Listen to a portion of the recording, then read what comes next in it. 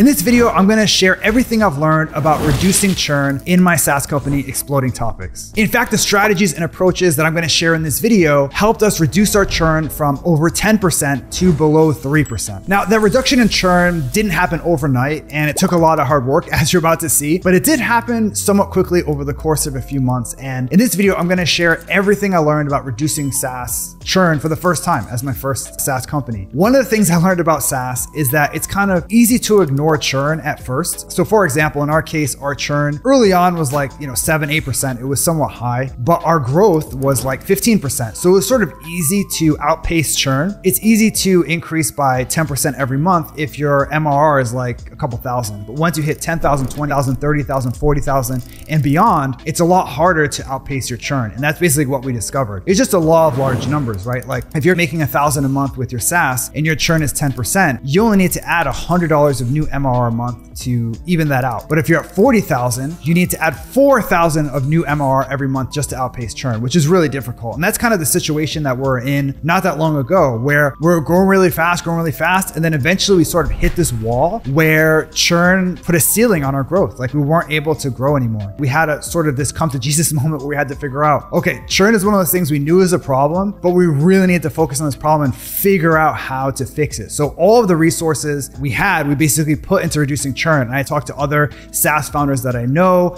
I read blog posts. I watched videos like this that you're watching right now to try to figure out how to reduce SaaS churn. Some of it worked, some of it didn't. And in this video, I'm going to share everything I learned to help get our SaaS churn from around 10% to below 3% and dropping fast. The first thing that made the biggest difference was creating avatar-specific features. So what do I mean by that? Well, when we first came across this churn problem, we're trying to figure it out, the instinct is just create more features. Like, okay, our SaaS needs this feature and that'll make the difference. And this feature, well, that'll make the difference. And we quickly learned that just adding a bunch of features is not going to impact your churn, even if those features are useful and helpful. That's when we started to create avatar-specific features. What do I mean by that? Well, what we did and what I recommend you do is grab a list of your top customers, your top paying customers, people that have paid you the most, probably on your highest plan, and have stuck with you the longest, so haven't churned yet. So what we did is we went to Stripe and we just downloaded our customer list and sorted it by the people that paid us the most, the people that were on the highest tier and stuck with us the longest. And we figured out, who are these people? Like, it's one thing to say X percentage of my customers are in this field and X percent are these people, but nothing beats actually going to the individual human and saying, this is a human being who whipped out their credit card and bought our software and has stayed with us for years. And just going down the list in terms of how much people have paid you and starting with the highest and working your way down. This was mind-blowing for us because we knew at a high level who our customers were. VCs and investors were a big chunk. We had some people in e-commerce, we had other people in marketing, other people in R&D, but we didn't know who these people were. And there's a huge difference between knowing these sort of like,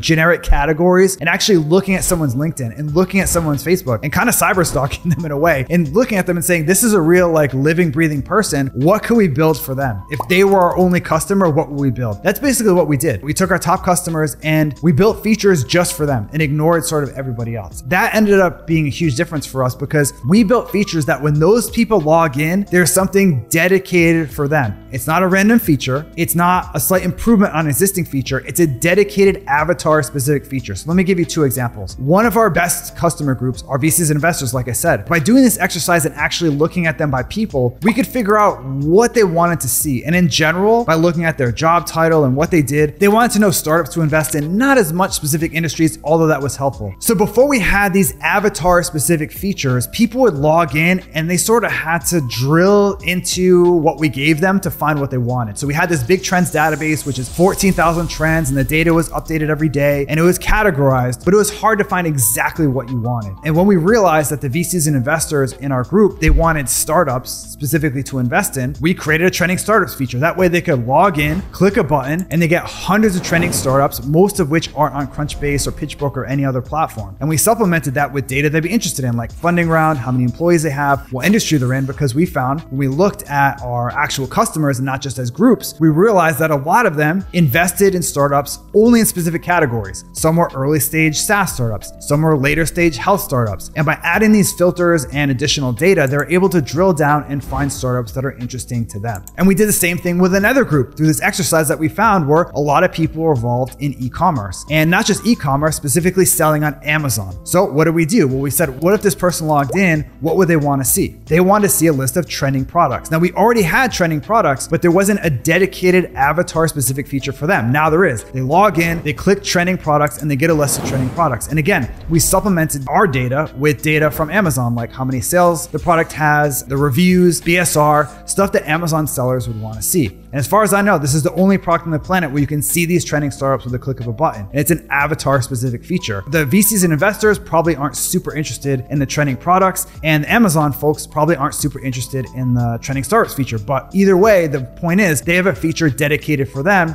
as opposed to like a half a feature times 10 dedicated to them. That was night and day for us. We noticed as soon as we launched these two features that our churn started to fall off a cliff. And the biggest thing was now when those people log in, they have something dedicated just for them. So for you, I would recommend doing the same exercise. Download your best list of customers and then look at them, not as groups, but who they are as individuals, and think, what would they actually want in my software? If they could log in and do something, what is the ideal thing they would do? And then help them do that. As opposed to having sort of a feature for everybody that everyone can use, have something really dedicated for that group. The next thing that made a big difference for us in terms of getting new people in and getting them happy and using the product so they didn't churn was improving our onboarding sequence. So our initial onboarding sequence was kind of a mess. Like you just log in, you would get our trends database and you get all these trends, they're interesting, but you didn't really have anything personalized for you. It was just a list of trends and you had to do the work of finding trends that are relevant for you and your business. So we decided to change the onboarding process to make it a flow where you could choose categories you're interested in and we would instantly suggest trends that are really interesting to you. And we wouldn't just suggest any trends. We have this sort of top tier trends list that we manually curate that we show during onboarding. That's sort of the best trends that we have to give that really strong first impression. So for example, you can log in, say I'm interested in technology and e-commerce, and you'll get all of our trends related to technology and e-commerce that are the best, that are manually literally checked off by one of our analysts to say, these are the best trends of the bunch. So you have this really strong first impression. So then after we suggest these trends, the user can then choose to track the trends as projects. So then when they actually log in, now the entire dashboard for them is customized based on the topics that they're tracking. So before they would log in and they would get this generic trends database and they would have to do the work of looking by categories and sorting through a bunch of stuff. And now based on what topics they're tracking during the onboarding sequence, we customize the whole dashboard for them and we're suggesting more relevant trends for them. So when you log in, you're already getting a personalized experience from basically your first impression on. In fact, a lot of people would tell us like, what do I do now? Like I'm in here, I only want trends related to X. We would say, okay, you just choose this category and then sort through the stuff. It was a lot of work for them. Now they don't have to do that work. We're personalizing their whole experience for their unique use case. And this wasn't really rocket science to do, right? All we need to do is have a recommendation engine where if someone chooses trends in this category, multiple categories to track, we have an interesting trend that we recently discovered in that category, suggest it to them.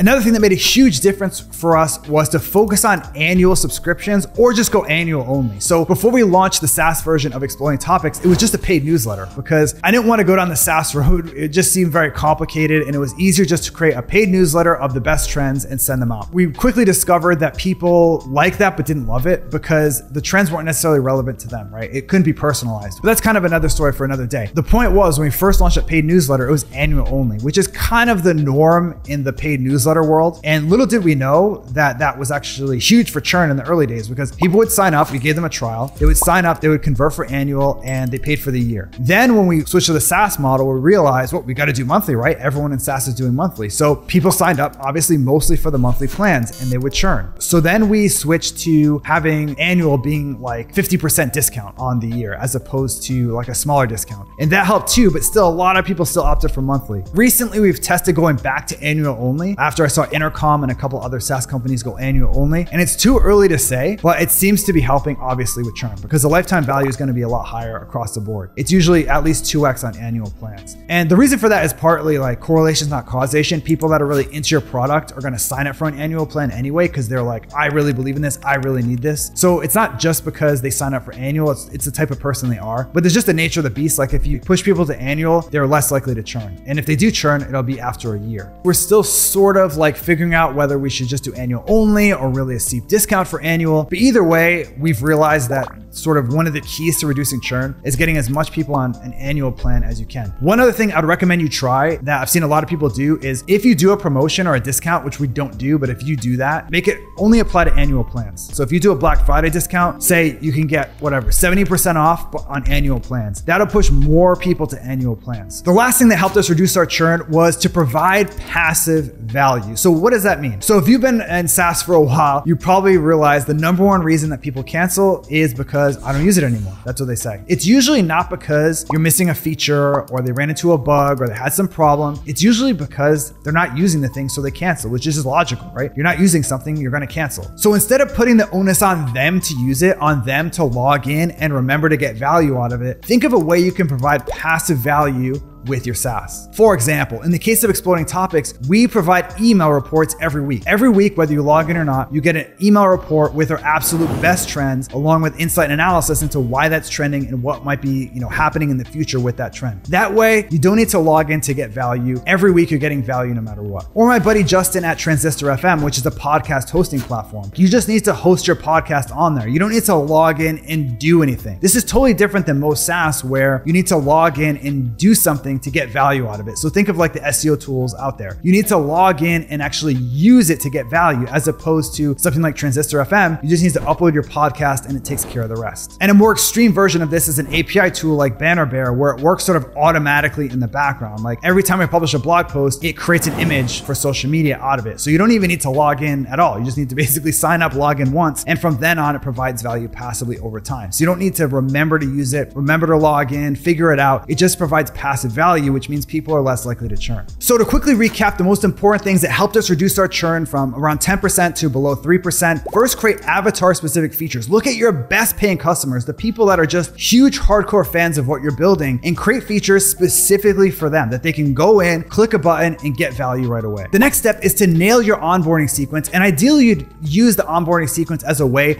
to personalize their experience and make it easier for them to get value out of the product. In our case, when people track topics to a project, we're using that behind the scenes to suggest relevant trends for them. That way, they don't need to dig as much through our trends database. We present trends that are relevant for them without them needing to do anything special. Next up is to really focus on annual plans. Think of ways you can get more people on annual plans. Is it a steeper discount? Running a promotion that only applies to annual plans? Is it giving some bonus features or bonus support if someone signs up for an annual plan? It's important to think of ways that you can get more people on annual plans. It's one of the best ways to reduce churn. Last up is to provide passive value with your SaaS. Now, even if your SaaS is like Exploding Topics where the real value is logging in and using it, think of a way you can add value without people needing to log in, whether that's email reports that they get on a regular basis, whether it's an API feature that automatically plugs into their dashboard, or it's something that just does something behind the scenes like web hosting, where they don't need to actually log in to use it. They're getting value just by it sort of existing. So now I'd like to hear from you. Is there anything that worked really well to help you reduce churn at your startup? Let me know by leaving a comment below, and I'll see you in the next video.